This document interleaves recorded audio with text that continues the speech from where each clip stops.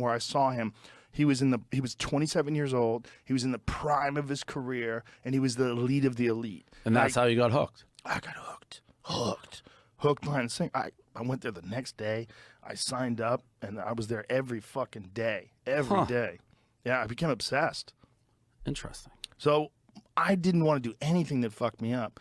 And my friend Jimmy, his cousin, was selling coke, and I knew his cousin Mike from like when he wasn't selling coke. Like he was a mechanic, he's a cool guy, you know, fixed my car for me. He was a fucking guy from the neighborhood. We hang out with him.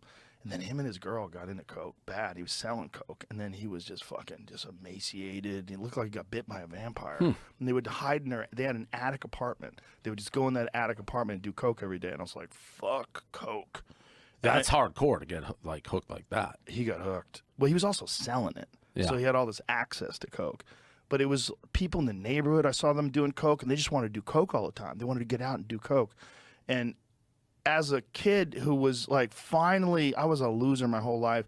And then finally, when I was 15, I found this thing that I got obsessed with that changed the way people looked at me. Like now all of a sudden I was good at something, like really good at something. And then I became state champion 4 years in a row, and I won the U.S. Open, and I won these national tournaments, and it was a big fucking deal for me. So I was like, I am not doing anything that jeopardizes that. Right. And coke to me was the big one. Like I knew that was it. I feel like if I got drunk, in which I did occasionally, I would feel like shit the next day. I couldn't train well.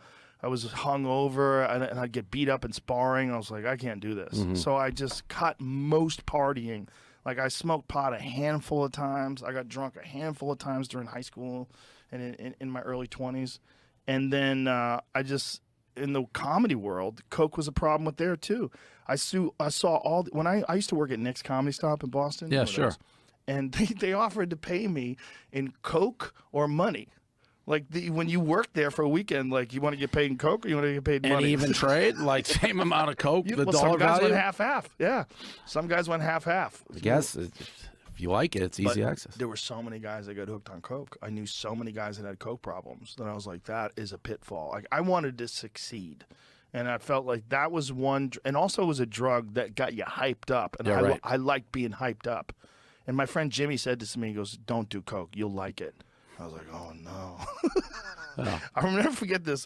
It was me and my friend Steve. We were driving home from Kelly's Roast Beef in Revere, Massachusetts. Yep. And we're overrated. Yeah, it's a little overrated. The beef is, but yeah, the clams are pretty good. Yeah. So we were driving, and there was a car next to us, and they had the dome light on, and there was a girl in the back seat doing blow off a mirror. So she's there doing blow, and she looks over at us, and I'm looking over to her, and she goes, just for no reason, just fuck you. I mean, that's Revere Beach, but that's coke too. Yeah. Wow. And I was like, no coke. And then I also had another buddy who got arrested, who was selling coke, and he got arrested for murder. And this was a scary murder where they beat. How close were you with this guy? He's a training partner of mine. Yeesh. Yeah, I knew him very well.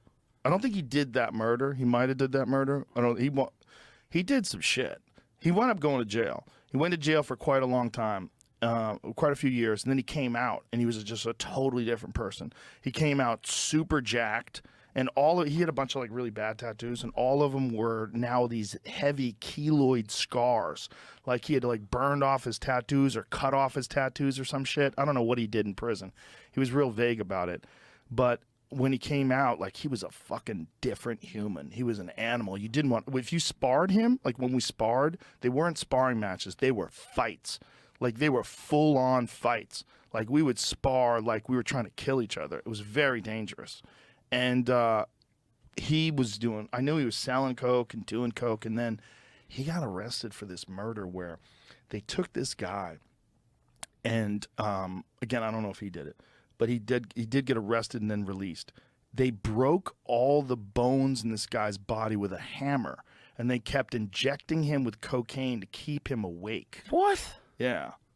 And then they cut his hands off, and they cut his head off, and then they left his body somewhere. And I think the idea of cutting his hands off was to hide his fingerprints. And then this dude got arrested for that crime. And I was like, geez. So it was more evidence to me like coke is fucking crazy business.